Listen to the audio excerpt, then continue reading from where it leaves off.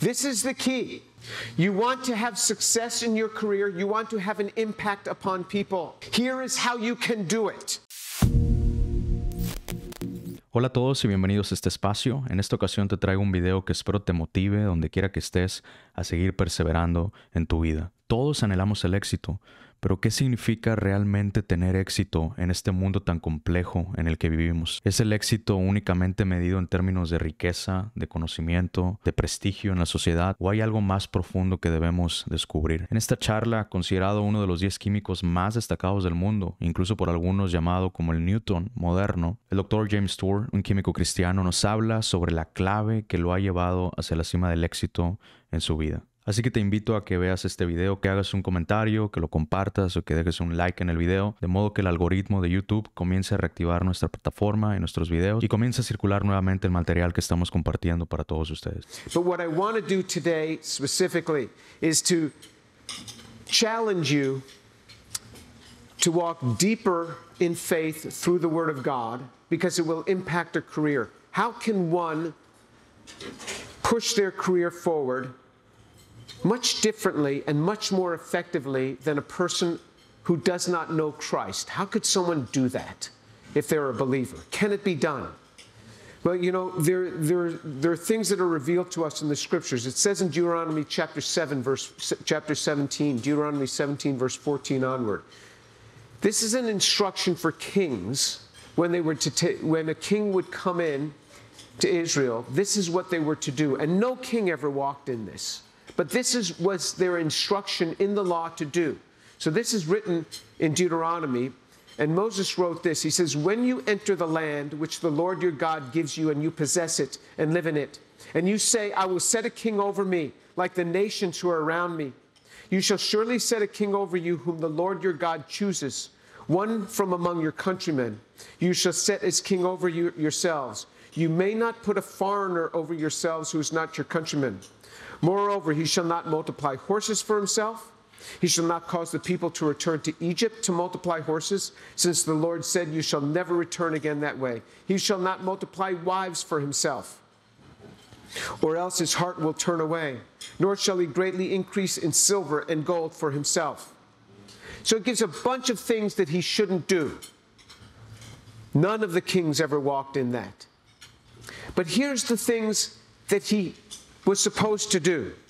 It says, now it shall come about, when he sits on the throne of his kingdom, he shall write for himself a copy of this law on a scroll in the presence of the Levitical priests. It shall be with him, and he shall read it all the days of his life, that he may learn to fear the Lord his God, by carefully observing all the words of this law and these statutes, that his heart may not be lifted up above his countrymen, and that he may not turn aside from the commandment to the right or to the left, so that he and his sons may continue long in his kingdom in the midst of Israel. So here is what he was supposed to do. It says, when he sits on the throne of his kingdom, he shall write for himself a copy of this law on a scroll. Have you ever been to a synagogue and seen how big the Torah is? The law of Moses, the first 5 books of the Bible. When these things are written by hand, it's a large document. It's not something you carry in your pocket. Big scrolls. He was to write for himself his own copy of it in the presence of the Levitical priests. They were watching over him to make sure that every letter was right. Every mark was right. Every jot, every tittle had to be correct. And it says, it shall be with him, and he shall read it all the days of his life. It shall be with him, and he shall read it all the days of his life. This is the key. You want to have success in your career. You want to have an impact upon people. Here is how you can do it. You take the Word of God and you make it your daily meditation. He was to read it every day of his life. It was to be with him. Imagine wherever he went, he had to have these big scrolls along with him. And he was to read it every day of his life. Why? Why? It says, so that he may learn to fear the Lord his God by carefully observing all the words of the law and these statutes, so that he may learn to fear God. We are to fear God by reading the scriptures. Where we read the scriptures, we go, uh-oh, my life's not where it should be. You want to have an impact in the world? This is how you can do it. Or you can be just like the unbeliever and never do this, and just wrestle with this like they do. There's a lot of competition out there. But here's how you can have an impact upon lives. You take the scriptures and you make it your daily meditation. You'll learn to fear God. It'll keep your heart, it says, that his heart may not be lifted up above his countrymen. The word pride is written upon our foreheads. Everybody else sees it before we do. What can keep us from this? It says when you're daily in the Word of God, it will keep you from lifting up your head above your countrymen. That he may not turn aside from the commandment to the right or to the left, so that he and his sons may continue long in the kingdom in the midst of Israel. The best thing that you can do for your children is to meditate daily on the Word of God.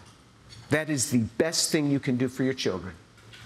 You'll have all sorts of savings accounts for them, savings accounts for their college and everything. That pales in comparison to meditating daily on the Word of God. That is the best thing that you can do for them. It says in Deuteronomy chapter 32, verse 45, Moses is summarizing 40 years of instruction. When a student is going to get a PhD, they go to do their PhD defense talk, and I say a few words about them, trying to summarize their 4 years of research. How do you summarize 40 years of instruction? That's 10 PhDs. How do you do it? How do you summarize that? Here's how Moses summarized it. Deuteronomy 32:45. When Moses had finished speaking all these words to all Israel, he said to them, "Take to your heart all the words with which I am warning you today, which you shall command your sons to observe carefully, even all the words of this law. For it is not an idle word for you. Indeed, it is your life. And by this word you will prolong your days in the land which you are about to cross the Jordan to possess. It is not an idle word for you. Indeed, it is your life." The scriptures are our life. When we neglect the scriptures, we neglect our life. How much we leave on the table in our life when we neglect the scriptures. This is our life. The scriptures are our life. And it influences what our life will be like when we get into our careers. So this feeling that students often have, when I graduate, then I'll have more time. That is a lie. It won't happen. Wherever you are, you start meditating in the Word of God every day. What would be the result of this?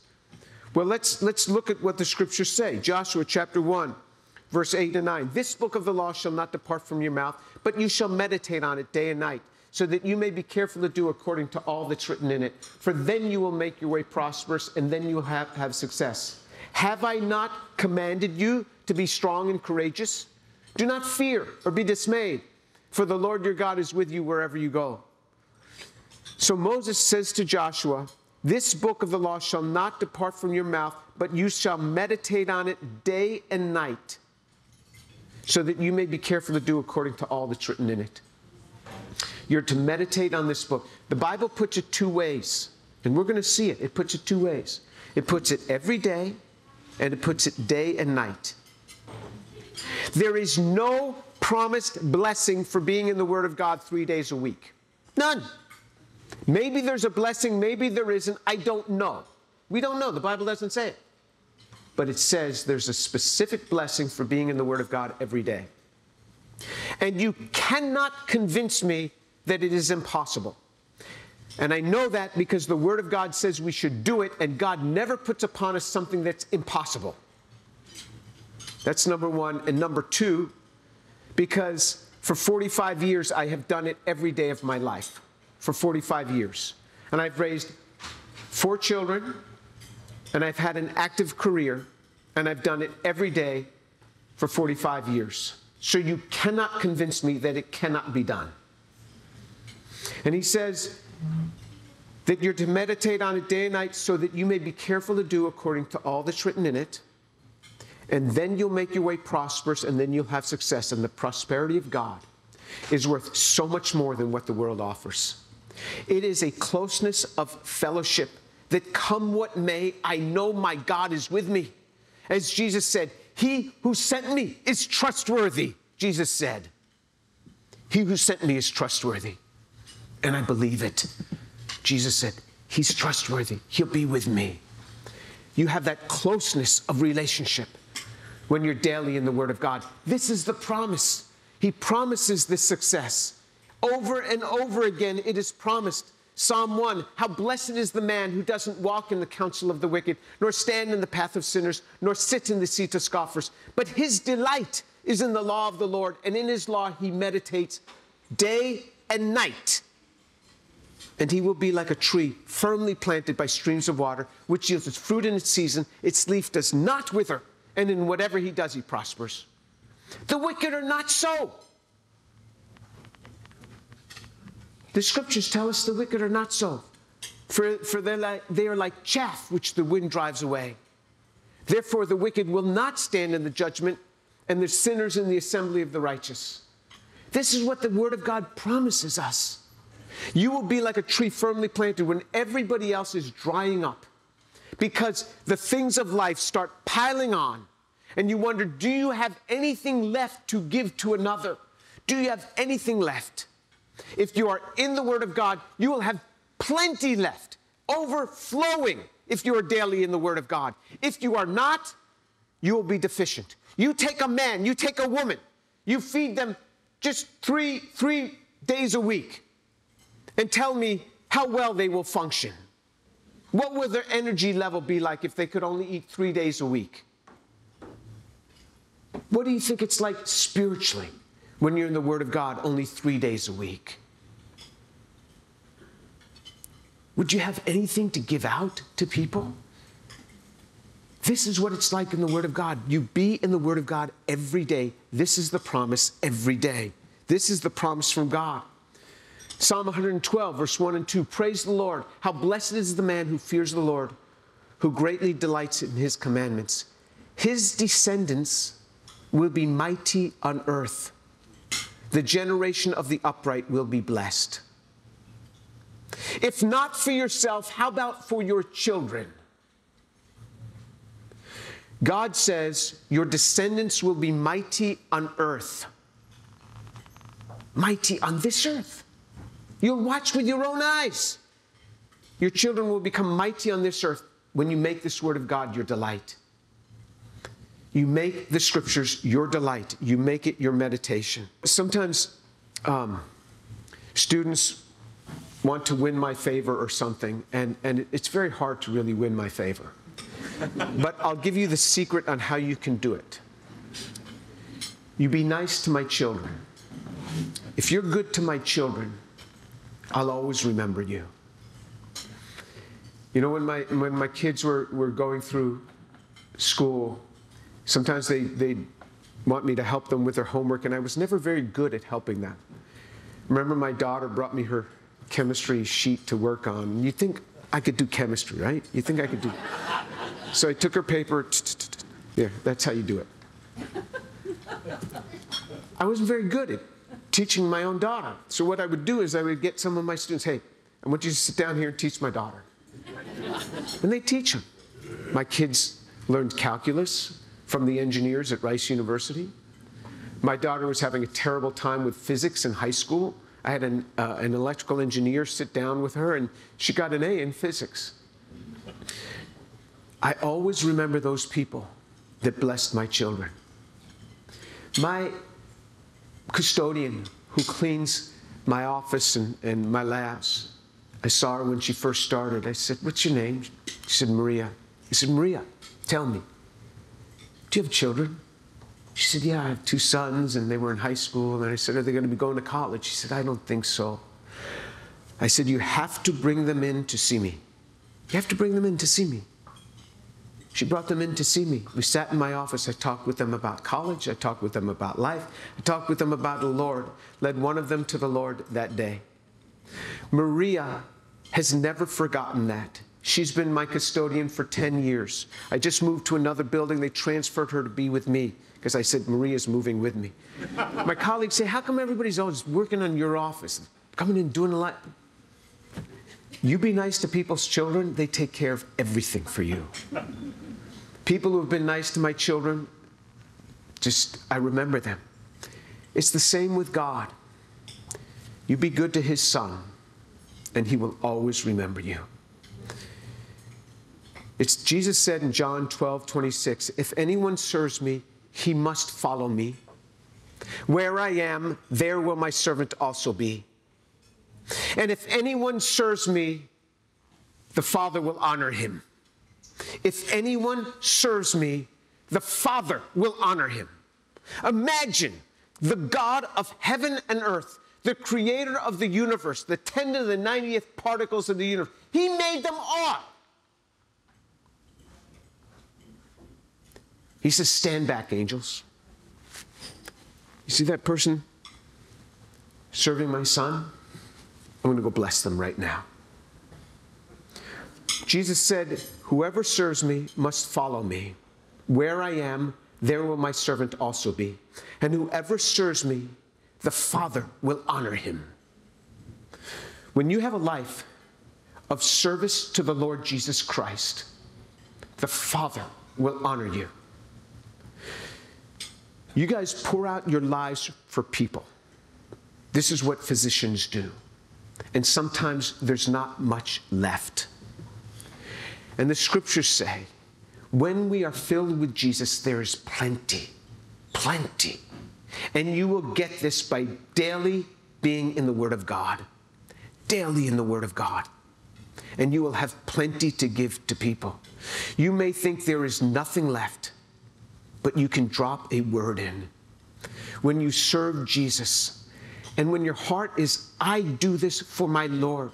If you serve people, sometimes they'll just resent your service.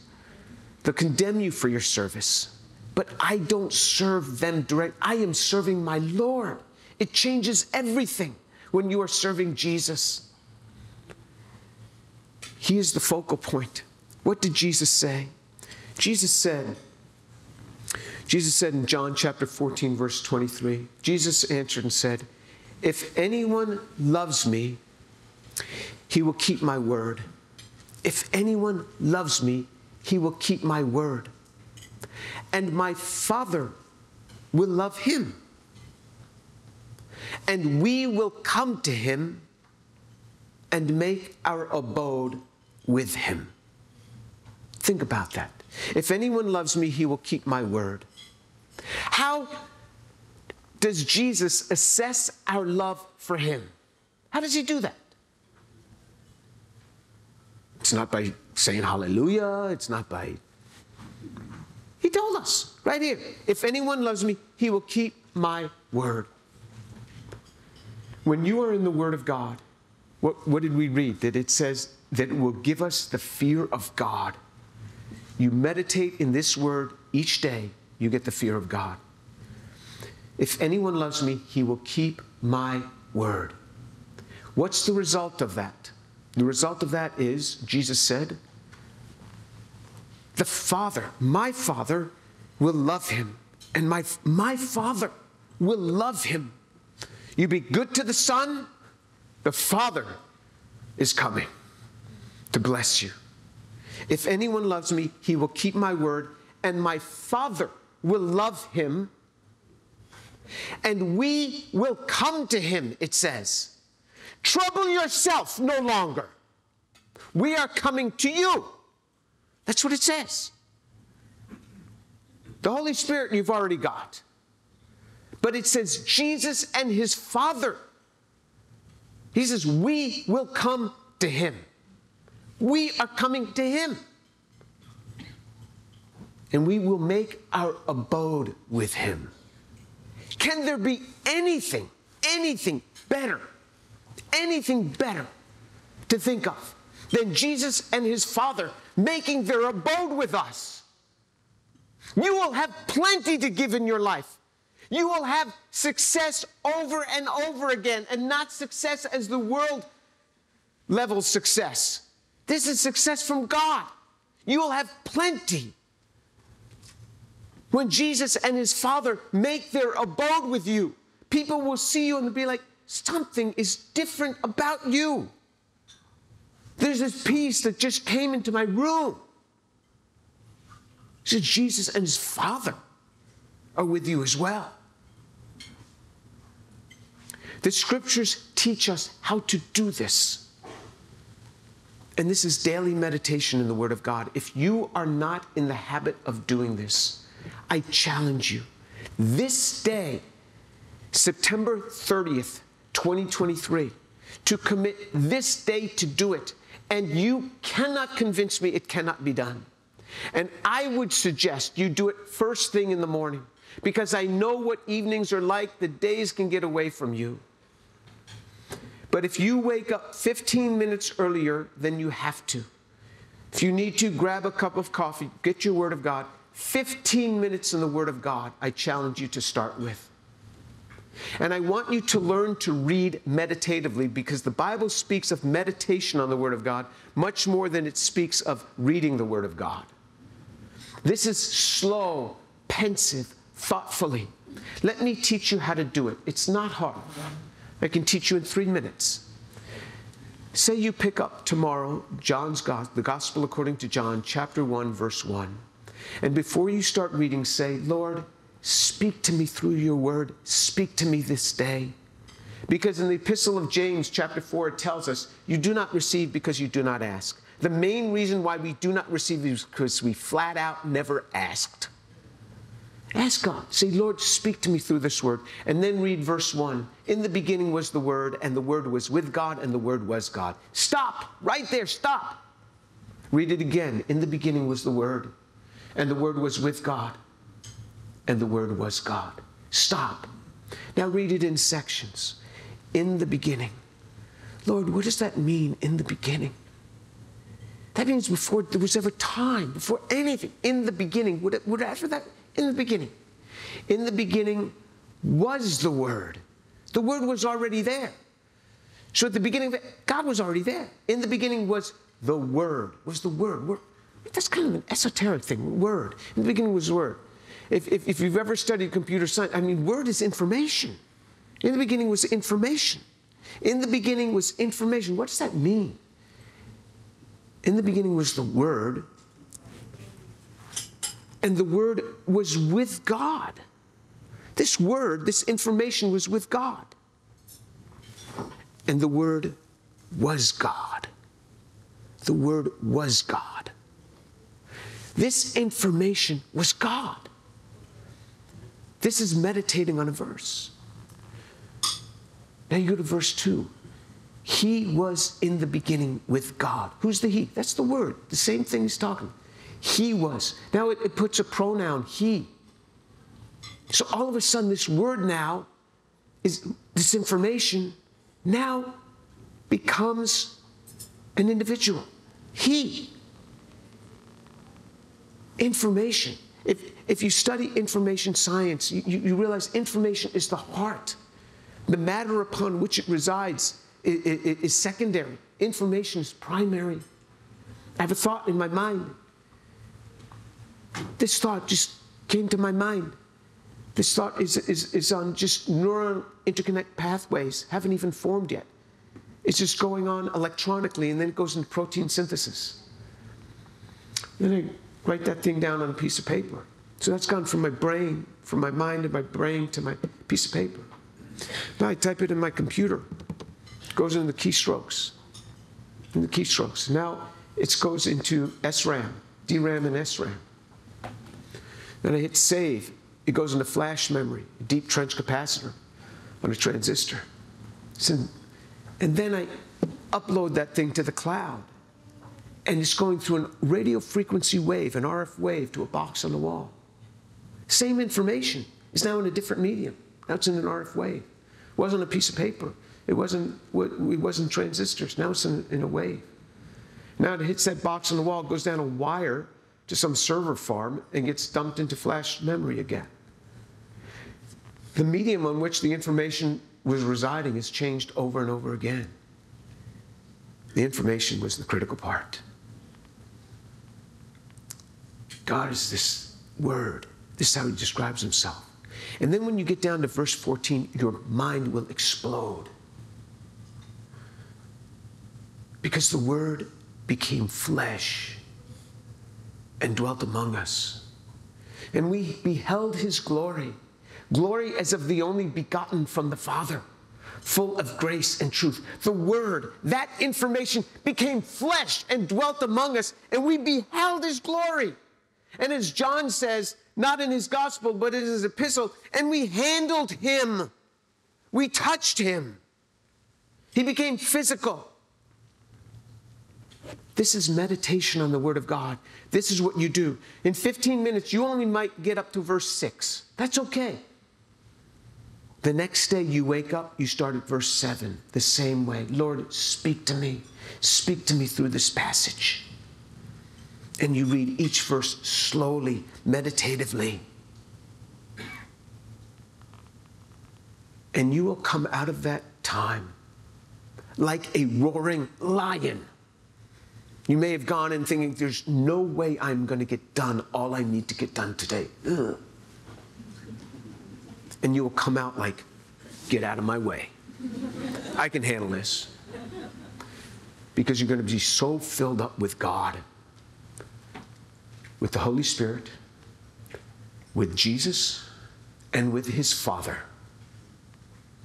They will have made their abode with you. And this is how you can impact in your career. This is how you can have an enormous effect that goes beyond what the unbeliever could ever do. You will do more than the unbeliever could ever do in your career. And I thank God for the people who are here. I thank God for people who donate into organizations like this to help students that are coming along and to help them to learn at an early age to take the Word of God and make it their meditation, to learn how to go on mission trips, to see the older ones of you going and serving and kneeling down next to somebody on some mission field and pouring out yourselves for them. I thank God for organizations like this that demonstrate to young people, that demonstrate to students that we have people that are willing to pay for this, people that are willing to do it, people that are willing to reflect this over and over again. Thank you for your service. Thank you for your service to my King. And as I prayed in the beginning, Jesus' prayer at the end of his life, John chapter 17, verse 4. Father, I have glorified you on earth by accomplishing the work that you have given me to do. May we be able to say that when we lay down our heads. Many people have asked me if I was going to talk about nanotechnology today, and I'm not going to. But I will mention some of the things that we're working on. In the medical arena, we've started a company. I started it with a gentleman named Cullen Taniguchi at MD Anderson in GI oncology. And this is to be able to protect the duodenum when you give large doses of radiation directed at the head of the pancreas. And so we've developed a drug that protects, that you just drink it and then 15 minutes later you can radiate away. And so that's going on there. And then we have another medical company that I've done with we've developed a drug, and that was in collaboration with a researcher and physician named Tom Kent, who was at Baylor for many years and now is at Texas A&M. And then a third company called Neurocords, where we're using graphene nanoribbons to heal up spinal cord injury. And I made a YouTube short out of that.